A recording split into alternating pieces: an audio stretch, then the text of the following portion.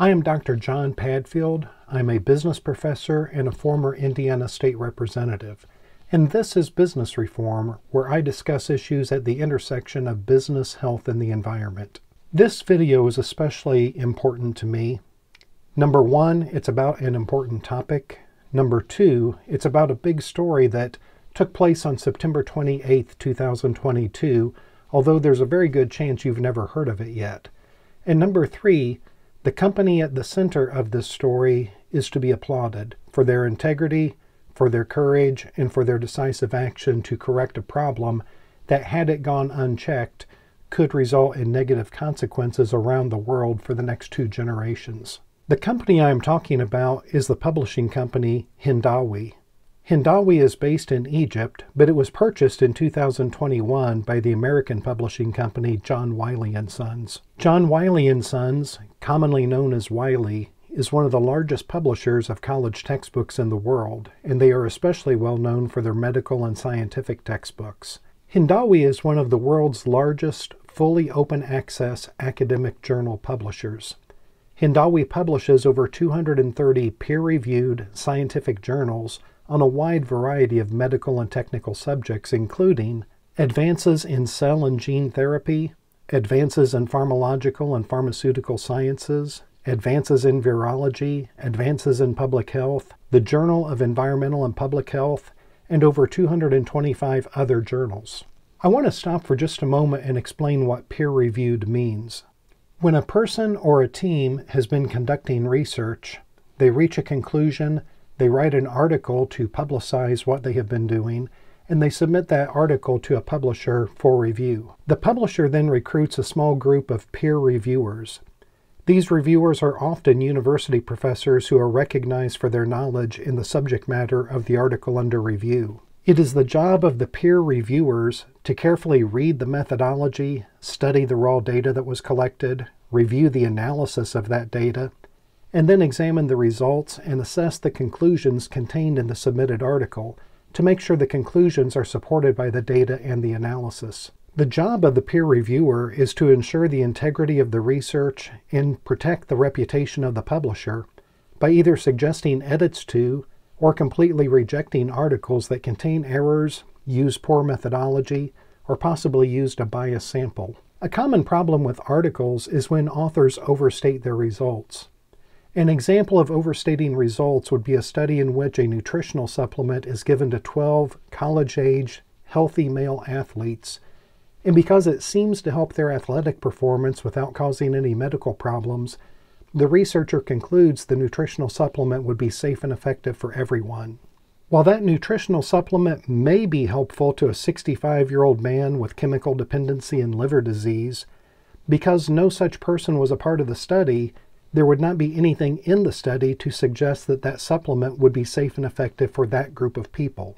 Or theoretically, another example of overstating results might involve studying the effects of giving a vaccine booster to 8 mice and then concluding that booster is safe and effective for all humans. I couldn't have made that last example up if I tried. While I have never been a peer reviewer for Hindawi, I have a PhD from an R1 research university, and I have served several times as a peer reviewer for another publisher, so I am speaking from firsthand experience about the role of a peer reviewer. Peer-reviewed journals are considered the gold standard in scientific research, and the peer review process is of monumental importance in maintaining the integrity of academic and scientific research. That is what makes what Hindawi just did of such significance. On September 28, 2022, Hindawi announced on their website they are retracting 511 papers published in 16 of their journals since August 2020. In June of 2020, the Hindawi Research Integrity Team identified irregularities in the peer review process in a small number of journals by leveraging new analytical capabilities underlying the reviewer activity database. Hindawi goes on to say that they spotted suspicious activity, and when they began investigating, they found unethical activity among some of the peer reviewers. They also stated, quote, "As our investigation progresses, we anticipate more retractions." I want to make it perfectly clear. I am in no way mocking this incident or trying to portray Hindawi in a bad light. Just the opposite. I absolutely applaud what they have done. They are a role model of integrity. With that said, I did an internet search using both DuckDuckGo, my preferred search engine, and Google in an attempt to find any mainstream media coverage of this story. I could not find a single mention of this story on CNN, MSNBC, Fox News, ABC, NBC, CBS, New York Times, Washington Post, etc. Not a single word from any of them. By the way, if you're wondering how I found out about this story, I get my news from multiple sources, one of which is a paid subscription to the Epoch Times. The Epoch Times is the only media outlet I have seen who covered this story, and I have placed a link to their website in the show notes. The reason I am so passionate about this topic is because peer-reviewed research and academic journals are the building blocks of future research. For the past couple of years, we have repeatedly been told by politicians, celebrities, media figures that we need to follow the science, as if science is something carried down from a mountaintop written on stone tablets. It is not. Science is discovered little by humans who are sometimes lazy, sloppy, mistaken, or who may have conflicts of interest. Papers based on poor research methodologies or biased conclusions that get published today can shape both public policy and future research for generations to come. One of the hallmarks of real science is it's repeatable. If someone conducts an experiment and they publish their methodology and their results, someone else should be able to take that article and go out and replicate it. They should be able to perform that same experiment and they should be able to get the same results. If the results cannot be duplicated, that casts a large shadow of doubt over the original experiment and the original conclusions. I am a big believer in science, but real science takes time. Real science is not subject to politics. Real science is not democratic. It does not depend upon what the majority of scientists believe about something. Real science is based on evidence. What appears to have happened in Hindawi's case is that some reviewers and editors colluded and formed what are called review rings, where they collude and they pass papers that do not meet the academic standards that are normally required for publication. These peer review rings often involve researchers who are personal friends with one another or who have some other overlapping interests together, and they give each other a free pass to help things get through the peer review system. Why would someone participate in a peer review ring? There could be many reasons. If the person is a professor, professors are required to get articles published for tenure and for promotion. If the researcher is not a professor, they may still need to get published in order to keep the funds coming for their research. Still, other researchers may have an agenda they want to promote, or they may have a conflict of interest that is dependent upon publishing results.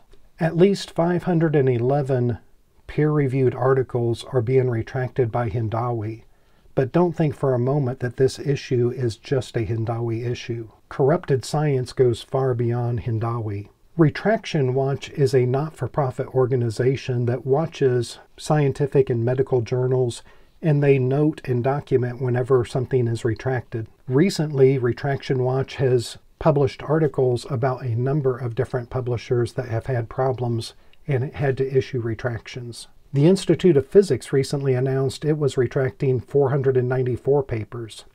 Sage Publications is retracting 60 papers over a peer review and citation ring, and PLOS1 is retracting over 100 papers because of a rigged peer review process. And I previously mentioned politicians, celebrities, and media figures who constantly told us to follow the Guard, the Holy Guard of Jerusalem! No, not the Holy Guard of Jerusalem.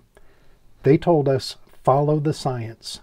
So let's just see where the COVID-19 science would have led us if we followed all of that science. Well, according to an article in the Journal of Nanoparticle Research, oh, wait a minute, that COVID article's been retracted. Let's try another. According to an article in the Journal of Pharmacy and Bioallied Sciences, oh wait, that COVID article's also been retracted. Well, there's an article about COVID in the journal Computers and Biology and Medicine that, no wait, that one's been retracted too. Well, here's one from the Journal of Infection and Public Health.